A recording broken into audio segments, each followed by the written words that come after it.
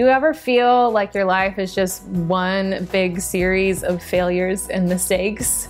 Sometimes I feel that way because I put all of this pressure on myself to be the perfect mom and the perfect wife and have the perfect kids, and those standards are just way too high and unrealistic. It kind of reminds me of sewing, and I love making little outfits for my daughters, and most of the time when you're following a sewing pattern, it calls for you to put the right sides of the fabric together. And so for most of the project, the wrong sides of the fabric is the thing that's showing. And so it just looks like this giant mess of string and unfinished edges, and it makes you wonder if it's even gonna be wearable at all.